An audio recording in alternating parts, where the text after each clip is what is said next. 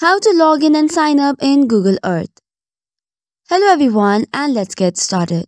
If you want to get logged into Google Earth on your Android, first of all, you need to visit the Play Store or the App Store. Tap on it and then search for Google Earth Pro. Tap on the Install button to install the Google Earth app on your Android, and then once open, you can click on the Open button. Then after, you will notice that the Google Earth will open on your Android. And the best part is it is already linked with your Google account, and the account will be created and you will be logged in using that account. To make any changes to your account settings, you have the icon of your profile on the top right next to the search button. You can tap open it and then change the account or manage it as well. So that is all for today's video. For more such contents, do not forget to hit the like and subscribe button. Thank you and keep watching.